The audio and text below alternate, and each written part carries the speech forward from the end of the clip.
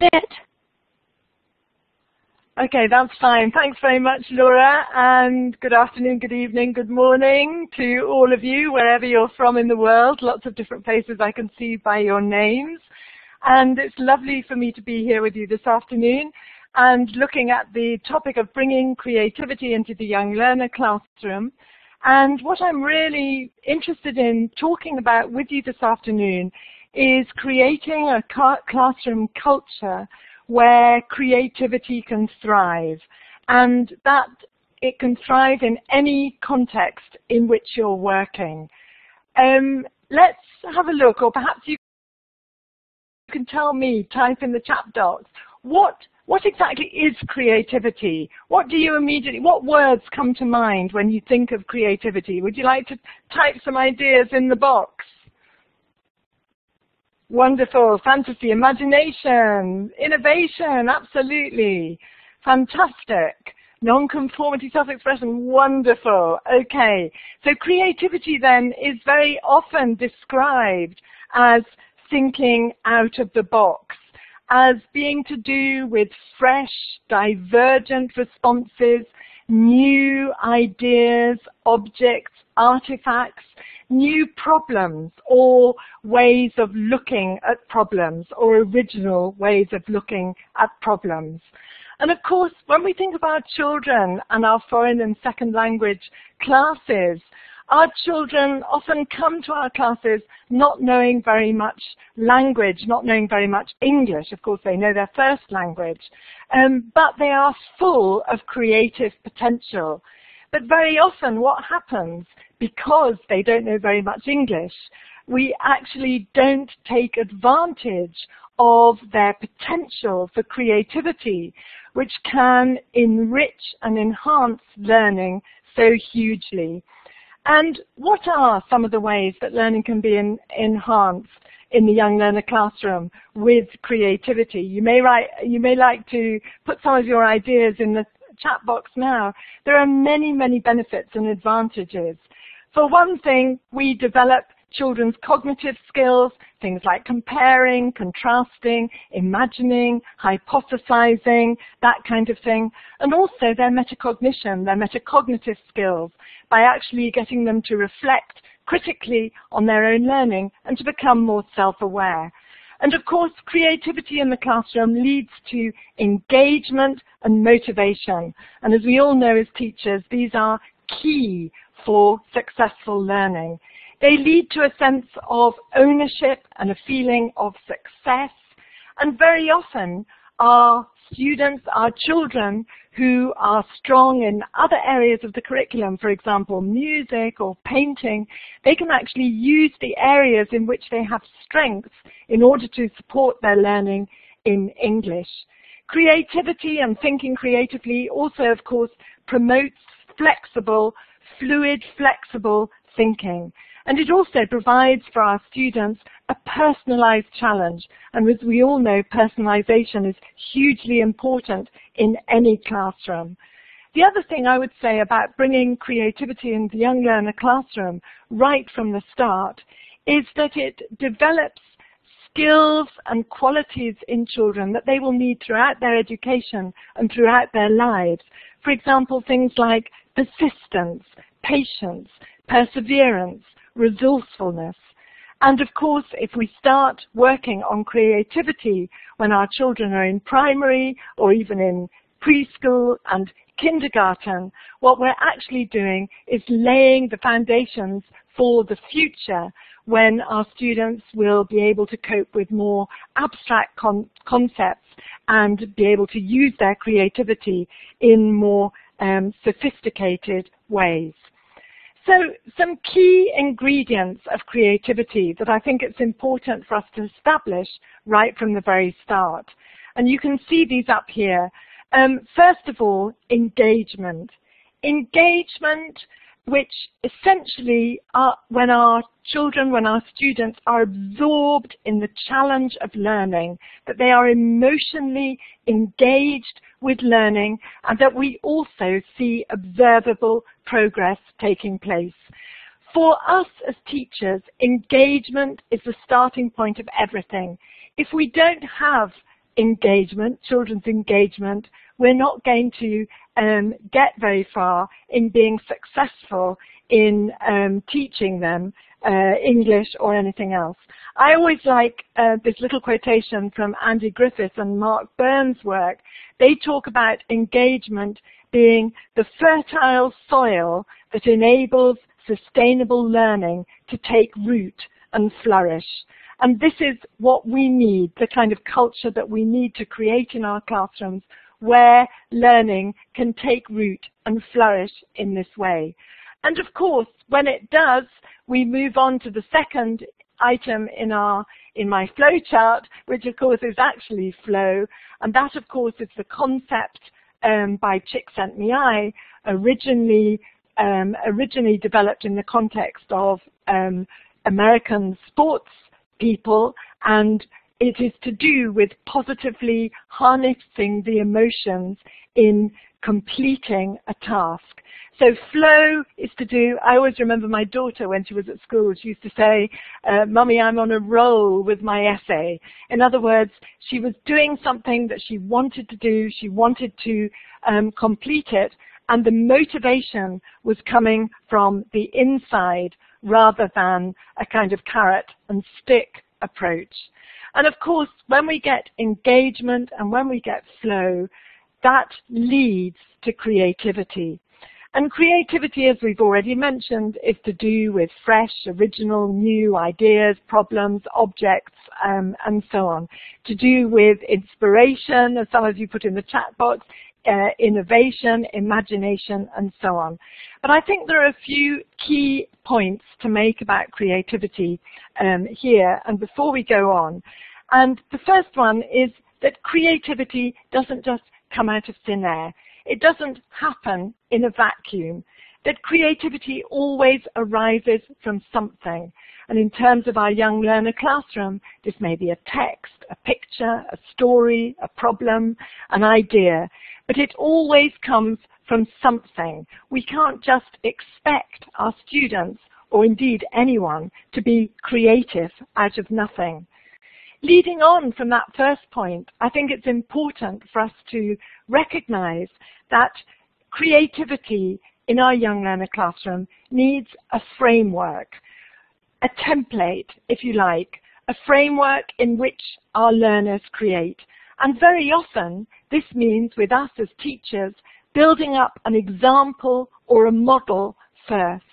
And when we do that, it's not actually restricting for our students, for our children. It actually allows them to focus on their ideas, and so to really act out, live out their creative potential, as well, of course, importantly, in a foreign and second language context, giving them the language, the confidence in the language, and competence in the language to be able to be creative. The third point I'd just make about creativity here is to do with, yes, of course it is to do with inspiration, to do with playing with ideas, but there is a lot more to creativity than that. It is also to do with disciplined thinking, with making an effort, with focusing on detail, and with building up the skills in our students that will enable them to be creative. So skills building work that underpins creativity is very, very important. And the last point I'd just make here before we move on is the importance of fostering in our children a growth mindset rather than a fixed mindset. And I'm sure there may be a lot of you here who recognize that I'm referring to the work of Carol Dweck of Stanford University, and actually the importance of when we give feedback to children of focusing on the effort that they're willing to make, that they're willing to go back, to try again, to revise, to rework something, to make it even more creative. And actually, and by the way, if any of you are interested in following up on that idea of growth mindset, I did do a webinar in which I discussed that much more fully with Macmillan in 2012, and you'll find that in the webinar archive.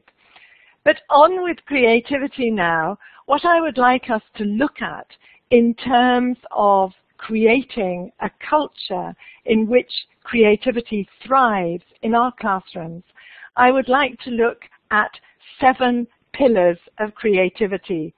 And these 7 pillars are generic pillars that I think allow us, whether we're working with preschool, early primary, early secondary, late teen, adults, in fact, actually anybody, that allow us to create the optimum conditions for creativity.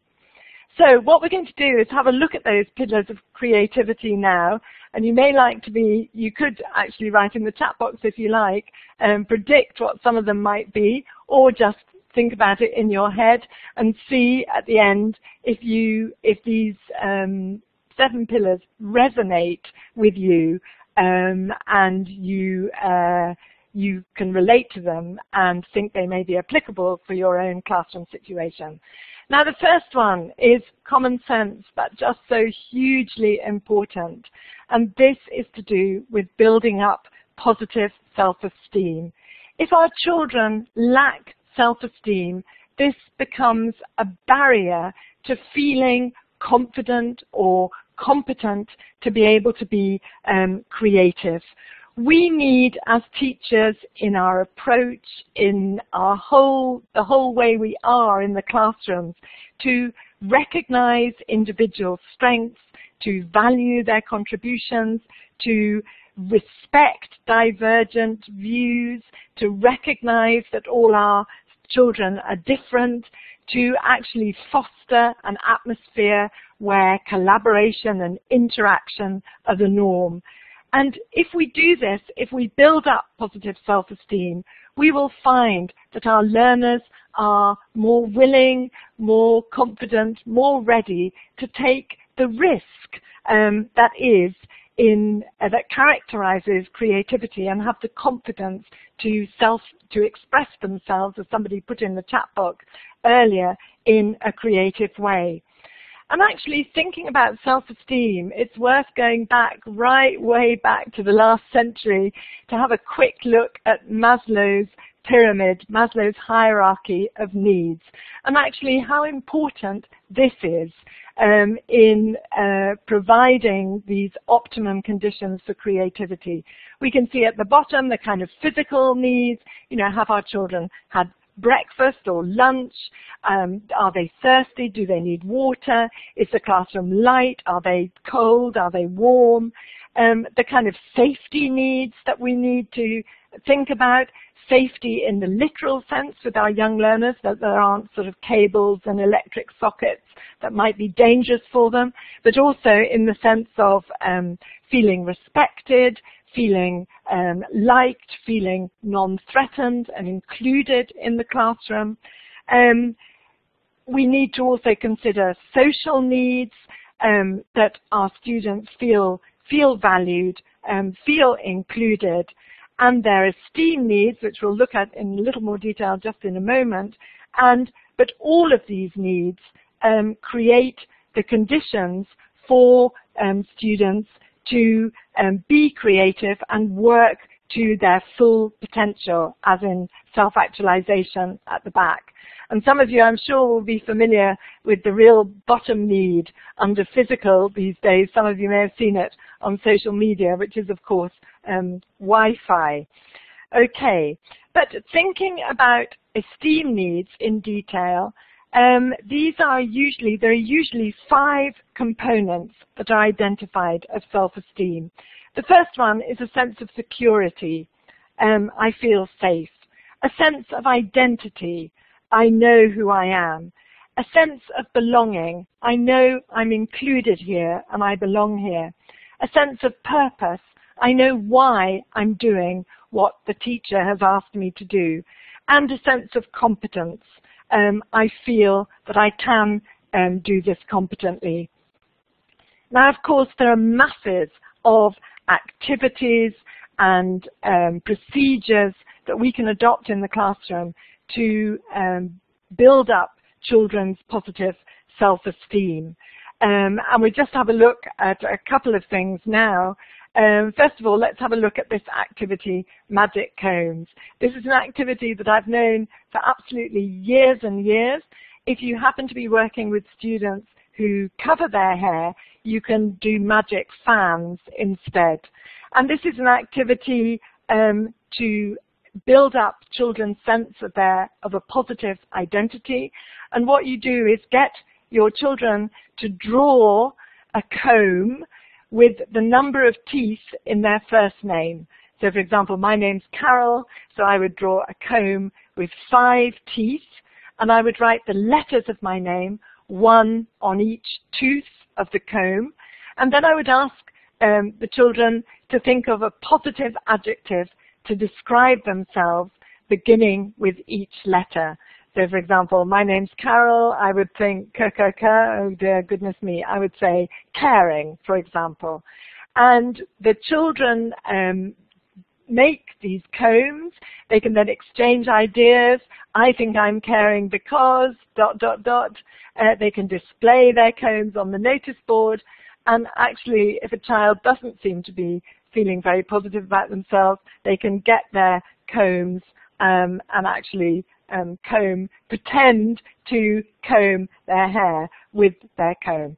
So that's just an example of an activity that you can do to build up positive self-esteem. Another generic one, which I am going to mention now, is circle time. Now, circle time is very interesting because it gets mentioned most frequently in the literature on kindergarten and preschool teaching.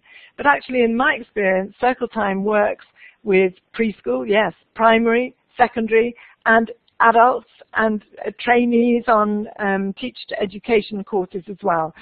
Circle time is wonderful because it provides an opportunity for personalization. It provides practice for listening and speaking, and it fosters turn-taking and respect, listening to others. It is social and it is cooperative. It also, of course, which is a great benefit to us as foreign language teachers, practices a particular grammatical pattern. Okay, so in circle time, what happens? We have a sentence stem, and this can be something really simple. I like plus food. So you go round the circle saying, I like pizza, I like ham, and so on round the circle. Or it can be much more advanced. It could be something like, I think the most worrying thing about global warming is ... The rules for circle time is that everybody has a turn saying what they think, and everybody else listens to that. With younger children, it's a good idea to have a ball or a soft toy to pass round the circle. If a child has nothing to say, they just say pass. If they have something to say but they don't know how to say it in English, then they say it in their first language. And circle time is a wonderful way of building up that kind of sense of competence, of belonging, of identity in our classrooms that leads to self-esteem. Another aspect of building up self-esteem that I would also like to mention is to do with specifically developing in our students and children the ability to use English as the language of communication in the classroom. And developing classroom language doesn't happen by magic. Very often people are saying, well, you know, you've got to speak English all the time, but actually our children will only be able to speak English all the time if we teach and train them how to do it. And also in a very natural way. If you look at the example on your screen about smoothies, okay, the milk drink smoothies, the child in the last speech bubble says, thanks, I get it now. I like smoothies too. I get it now. Very informal, colloquial, appropriate kind of classroom language. And actually, if we systematically build up our children's ability to communicate in English in the classroom, this leads to confidence in their language skills, of course, but also a very positive sense of self-esteem. There are many, many other things that we can do as well, but actually to go through all our 7 pillars, those are just some examples.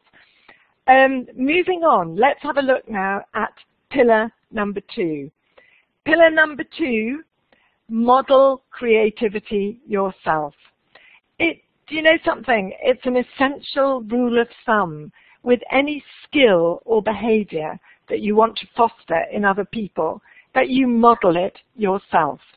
If you want your children to be respectful and polite towards you and each other, then one of the most important ways to achieve that is to be polite and respectful towards them.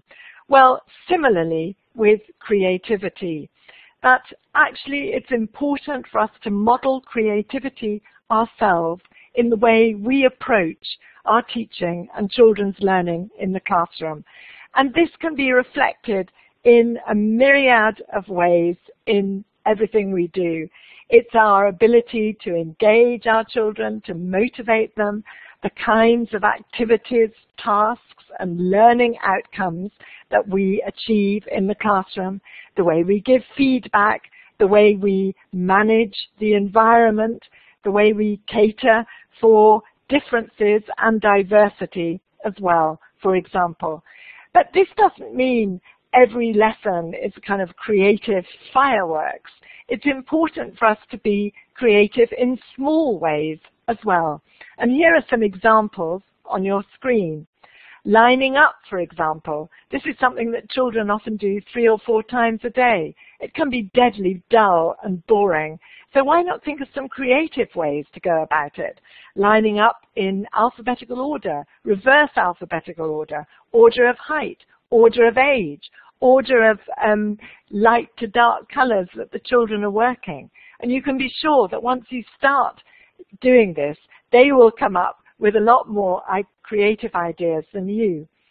Taking the register, again, something that is often obligatory, but time-wasting and quite dull. So why not turn it into a creative language activity? Take the register, and instead of calling out their names or, yes, I'm here, the children call out the name of an animal that they've learned, or food, or any other vocabulary that you've done. Or alternatively, make register taking a geography lesson. I saw this once done in a classroom, and it was fantastic. The teacher had gone through the register, giving the children, allocating different countries to the children.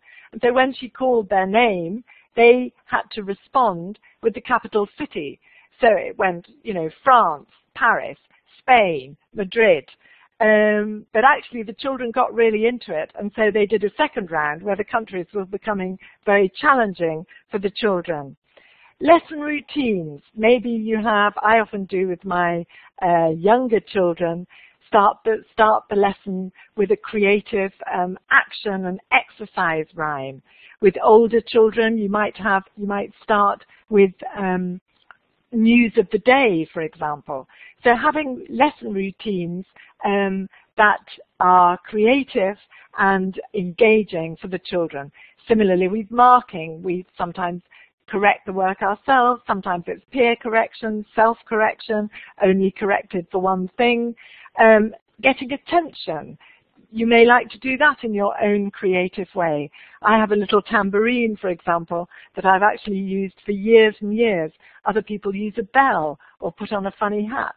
I've never done that, but some people do, or stand in a special place. We can also be creative with our classroom management. Here's a little example now with something I use, which is a noisometer, okay? And our noisometer is like traffic lights, and the children know that if it's red, it's too loud, orange, turn the volume down, green are quiet voices. And actually, the benefit of having something like a noisometer and being a little creative in your classroom management is that the children actually end up doing your classroom management for you, which is the best way for it to happen. In terms of providing a framework that I mentioned earlier for creativity, when we're thinking of activities to do with our students, I think it's important to think of a framework that we can provide that will provide a solid structure for language work, as well as allow for creative possibilities. I'm going to show you something here now, learning grids, okay, which is based on an idea from the title of the book that you can see below. And it is a fantastically simple but flexible way of generating creativity among learners in the classroom. This example here is to do with creating a story. Now, creating a story would not come out of nothing. So you would use this after you had read a story, told a story with the children, and then wanted them to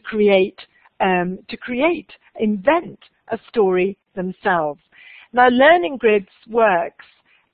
You have the only children it's not suitable for is children who are under the age of about 8 or 7 and who can't work with coordinates. But here you have, I'm not sure if this is working, I've got my pencil here, but you've got the vertical axis and the horizontal axis. My pencil doesn't seem to be working. No, it doesn't. Anyway, it doesn't matter. So the children work in pairs. They have dice, okay, and they take turns to throw a dice and see where they land. So, for example, if I'm student A on the vertical axis and I throw the dice and I land on 3, okay, and I'm student B and I throw the dice and I land on 3 as well. So where have I landed on the board? Can you type it into the chat box? Where have I landed? 3. Well done, Dinara, Adriana, brilliant. Okay, yeah. So what this means is that the students have to use the word heart in the first sentence of their story. And the activity proceeds like this. And what happens, of course, is the children, they get very excited. They cheat as well, because if they land on, for example, they land on the hamburger and they can't think how to include it in the story, they usually cheat. But cheating in this context is fine. And what happens is you develop sentences for the story, and of course it needs a lot more work to make it into a story. Skills building, how to connect sentences, how to incorporate sequences, paragraphing, and so on. But actually what happens here, if you're in a class with 30 children or 40 or 50 or only 10, every pair will produce a completely different and original story. And it is very engaging. There's a curiosity element, the randomness of the dice. There's the challenge, how to incorporate the pictures. There's the choice. They choose the images. And there's collaboration, working together. And what we have here is a very clear structure, but which leads to a creative outcome. Now, learning grids can be used in all kinds of ways. I just want to show you one example to give you a flavor. And here is an example in a CLIL context. Okay, so here, imagine that the children have been learning about how to classify different kinds of insects and bugs.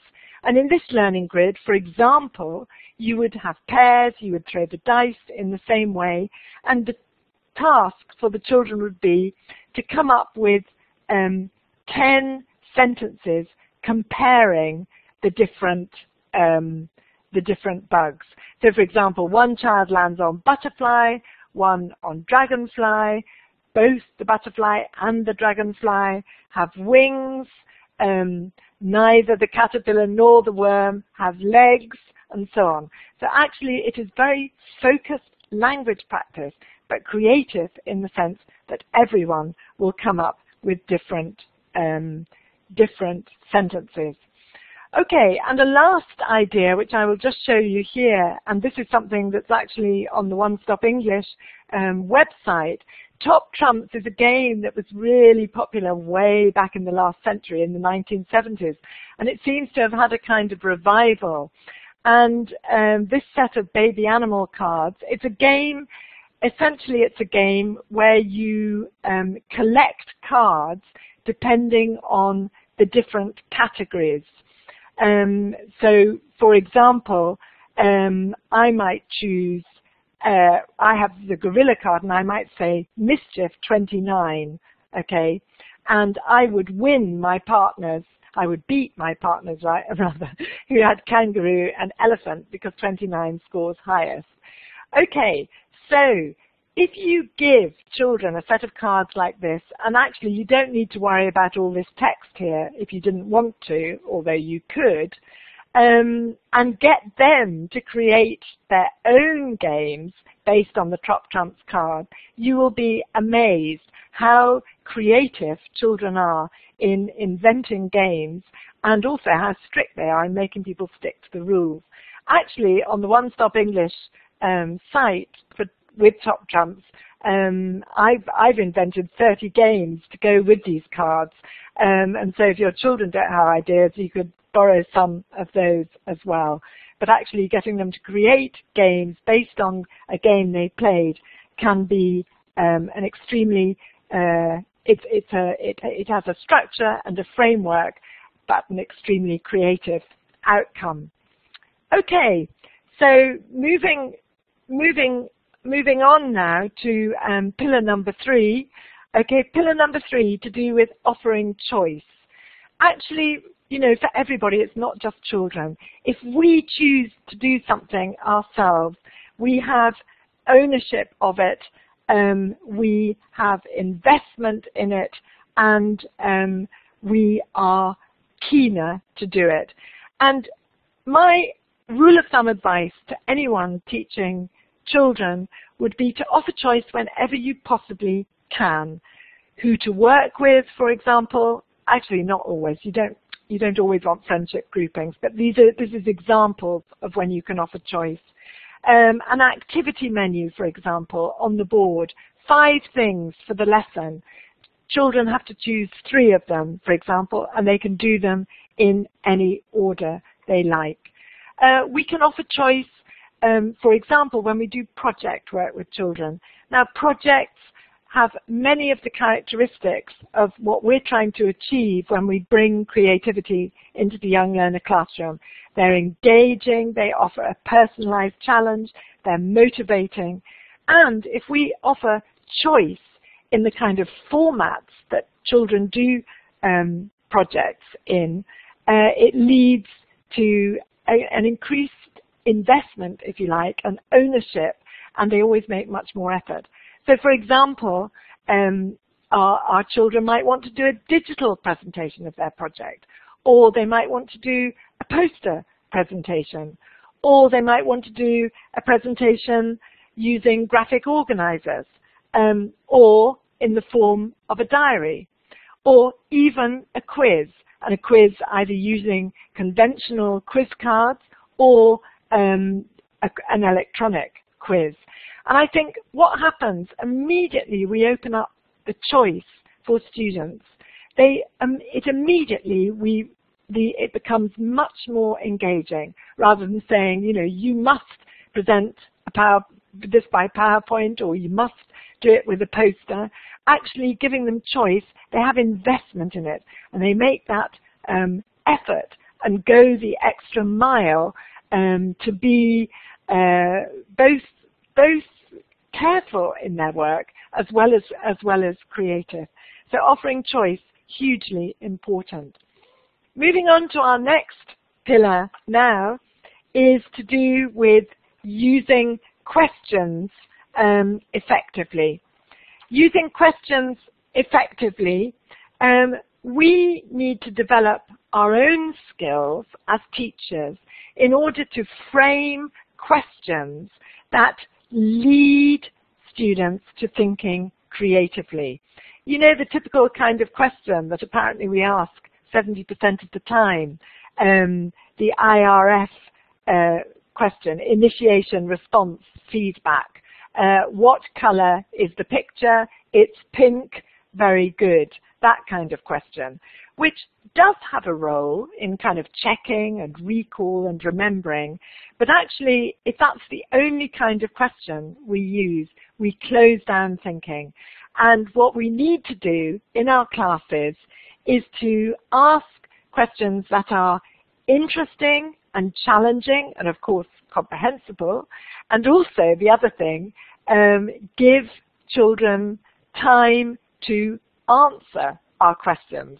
Because you know what, as teachers, one thing we're very, very bad about is giving students time to think. Often we can't bear silence in our classrooms and we leap in and answer our own questions. In order to help us sequence and grade and differentiate questions appropriately, it's helpful, I think, to use Bloom's revised taxonomy of thinking skills. Not rocket science, and I'm sure familiar to a lot of you, but incredibly useful as a way to help us be aware of the kinds of questions we're asking and of the strategies we can use to lead our students to creative thinking.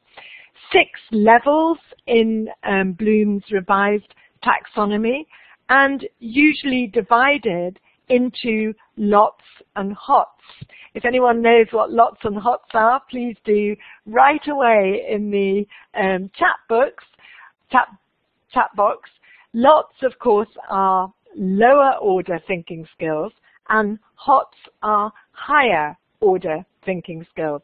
Now, actually, I always think it's a slight pity, this terminology lower order, because it does sound as if they're somehow inferior and unimportant, whereas in fact in our second language and foreign language learning context they are hugely important.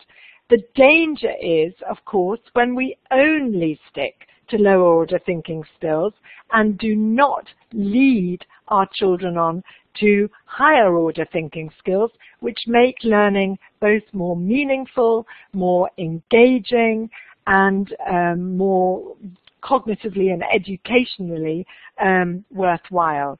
Now, Bloom's taxonomy, revised taxonomy of thinking skills can be used to help us differentiate and make tasks simpler and more complex. And I would just like to show you here, so I've no idea what materials you're using in your classes, course books or your own materials or whatever, but I think it's quite interesting to have a look at the kind of typical words that are associated with each thinking skills very often in our course books. Obviously, I've just classified these as it occurred to me, and obviously there is overlap. You can see that why and how there that I've put in understanding would actually equally well fit in analyzing.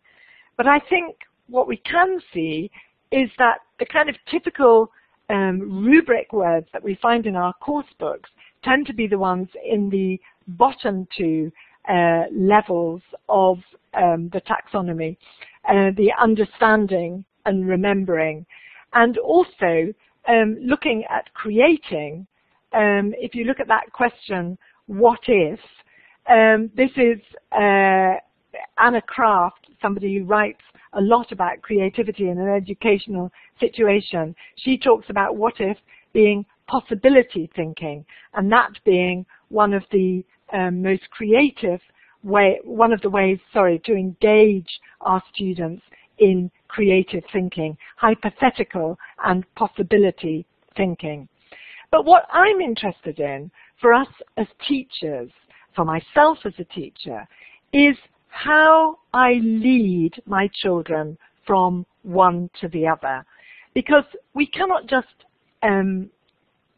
expect our children to evaluate, create, analyze without carefully staging it and leading them to it. And I want to give you a generic example of this now in the context of a story. You can see here how we might start off with our typical comprehension questions and going up. I'm not going to read all those out. You can read them there on the screen. And this is just a generic example. But I think what we can see is that we don't want to just stick at that remember and understand level, which is what often happens in a foreign language context, but we want to move on and develop our children's thinking until there are opportunities for creativity, such as inventing a new ending, or writing the story from another point of view, for example, writing a newspaper report based on the story, or whatever it might be. The other thing, and I can see actually I'm rather going over time here. Is there a problem about this, Laura? Is everybody happy about this? Because I'm not quite sure how long we're supposed to go on for. But is that okay? Okay. So, because the other thing is the importance of actually getting our students to construct interesting and challenging questions themselves. And actually the ability to be able to ask pertinent questions is one of the most effective ways of learning.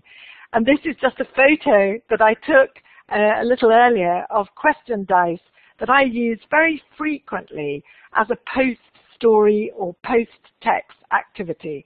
It's a lovely, simple little activity where you have the question dice, the children work in pairs, they take turns to throw the dice and ask each other a question about the text or story, depending on where the dice lands.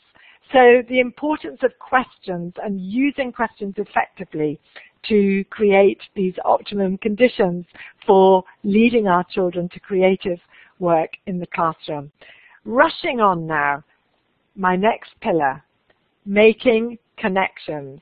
Making connections between home and school, making connections between different subjects, making connections between present and prior learning, between learning from different sources, the internet and reference books at school, for example.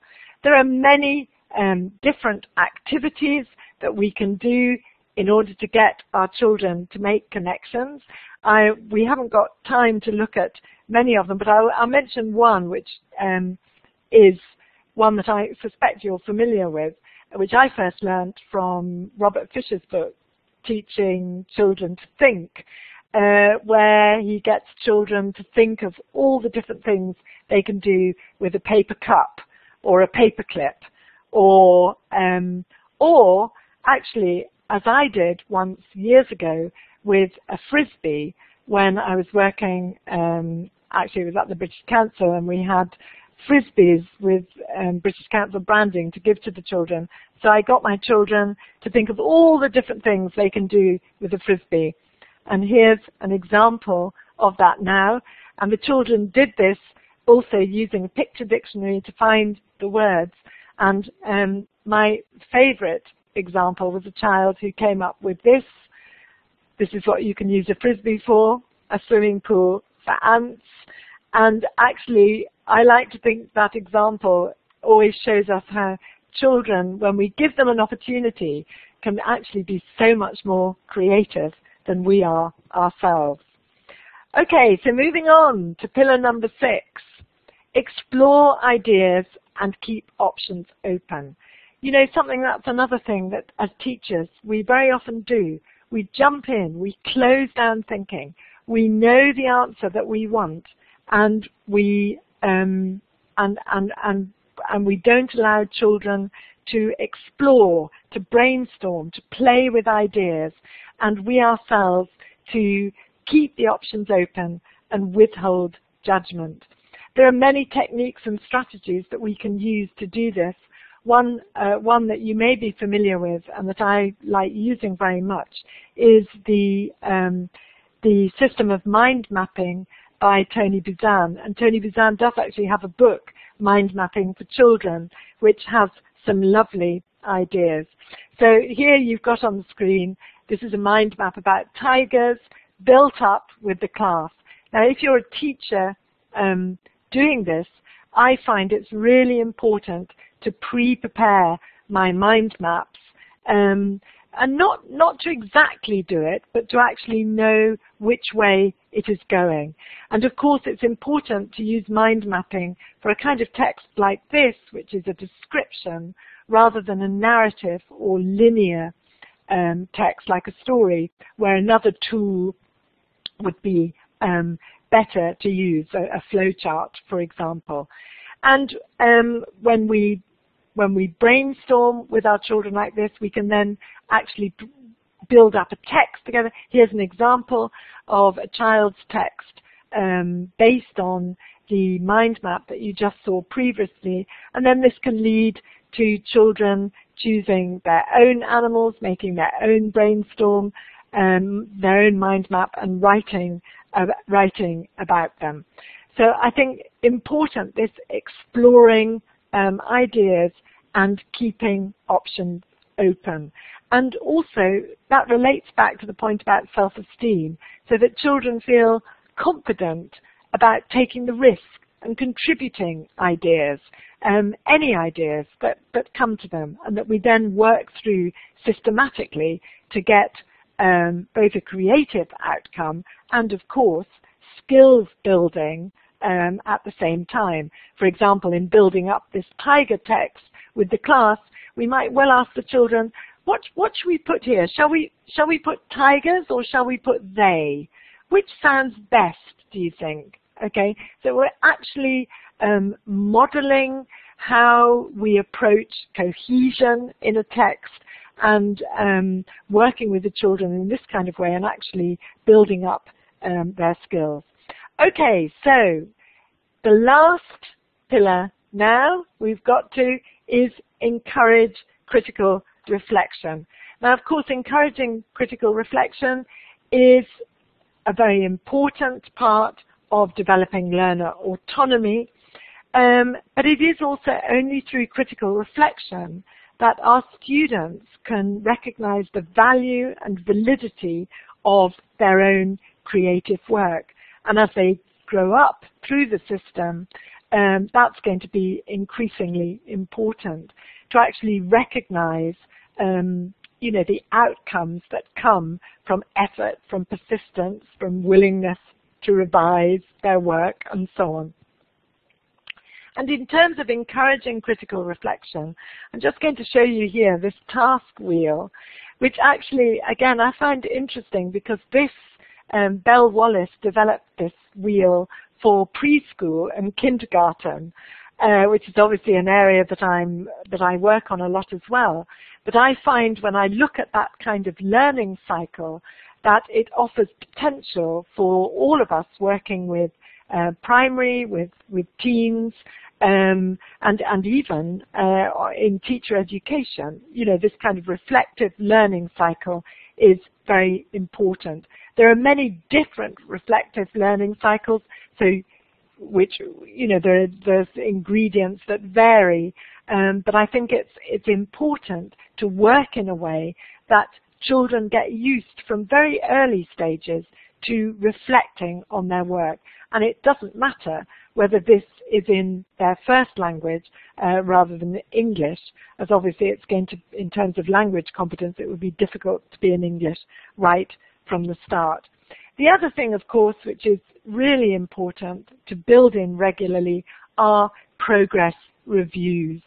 Here's a little example of part of a progress review from children's progress journal. But I think what's important to note, because very often progress reviews in a lot of course books, for example, involve children in saying what they like most, what activity did they enjoy most. Okay, that's fine, or what did they do? But the really important thing is the why and how of learning. Why did this activity help you to learn? How did it help you to learn? And actually to develop those kind of metacognitive skills in our children from the very start, which gives them the self-awareness to be able to evaluate and assess their own creative work. Okay, so that brings us to the end of the 7 pillars. Okay, here's a little test for you now. Can you remember the 7 pillars? See if you can race to write them in the box. Can you remember them? Self-esteem, yes. Yep. Yep. Wonderful. Make connections. Offer choice. Model creativity. Brilliant. You're fantastic. Self-esteem again. Not all of them. Model creativity. Critical thinking. Yes. Questions. Fantastic. Well, I think you have got them all, actually. Exploring ideas and keeping options open. Well done. Absolutely brilliant. Okay. So from my own reading and from my own experience, actually making sure that in any classroom I work, whether preschool, secondary, adult, teacher education as well, I would say, to create the kind of culture where creativity is actively fostered, both in yourself and in your learners. If you keep an eye on these 7 pillars, I think you'll find that children become willing to make the effort, to take the risks, to feel engaged and motivated to be creative. Okay, so that's the end of my webinar. Thank you very much, but I'll be more than happy to answer any questions you like. So whack them in the chat box if you have any questions. Any questions?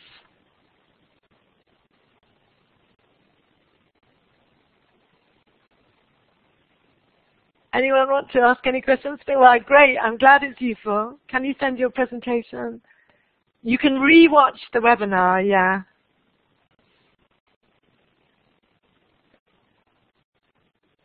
Great. Oh, by the way, I'm going to say a couple of things. I'm going to say something. I have actually written about these pillars of creativity for a chapter in a British Council publication that will be published this year called Creativity in English Language Teaching, edited by Alan Maley and Nick Peachy. So you'll be able to read all about the 7 pillars there when it's published if you'd like to.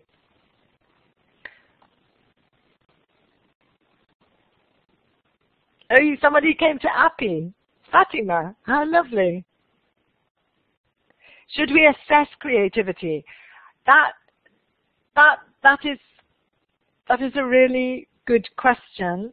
I think it's a very important question, and actually it would lead me to talking about the difference between big C creativity and little c creativity, which is made in the literature on creativity. That big C creativity in the real world is to do with outcomes that change the world, the works of Shakespeare, Mozart, Einstein, etc. Now, obviously, in terms of the classroom, it's not that.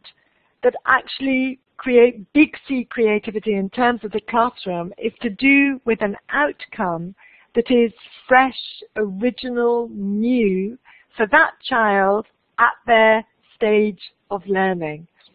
And that is contrasted with little c creativity, which is to do with children using any creative means they have available in their current language repertoire to get their meaning across in the way that they hypothesize. For example, I have a lovely example from a class I visited where children were trying to guess what language they speak in Mexico, and a child came up with the word Mexikish, and that is an example of little c creativity. Okay, any other questions? Okay, everyone, thank you very much for all of your questions. I think that's it for now. I'm just going to see if there's anything else from anybody. Lots and hots. Lower order thinking skills and higher order thinking skills. That's good. I just also want to do a quick reminder that Carol's book that she's written together with Mark Ormerod is coming out in March, which is Tiger Time, which is a new course for our young learners. Carol, do you want to say anything about that quickly? I'd love to say something about it, Laura. Tiger Time has been, the passion of my life recently. Tiger is a 6-level course with integrated digital resources for teachers and students. And it's a course that is story-based, but it also has a lot of content and culture and a strong emphasis on autonomy and values.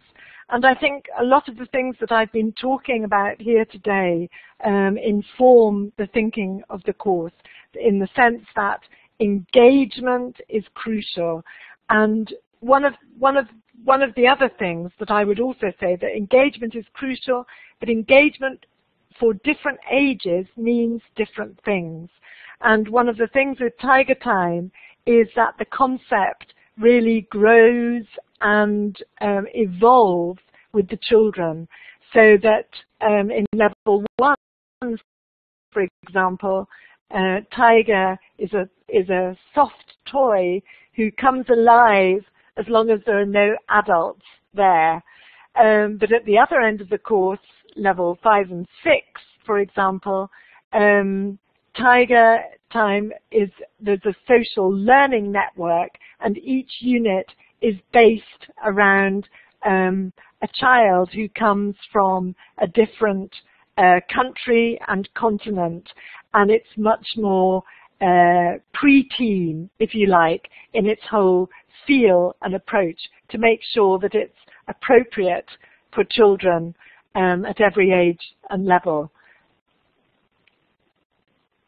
Do you want me to say more? Or is that? No, that's great, Carol. Thank you very much for that.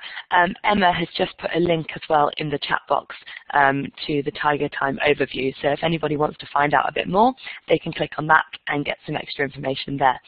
Other than that, I just want to say thank you very much, Carol, for a wonderful webinar.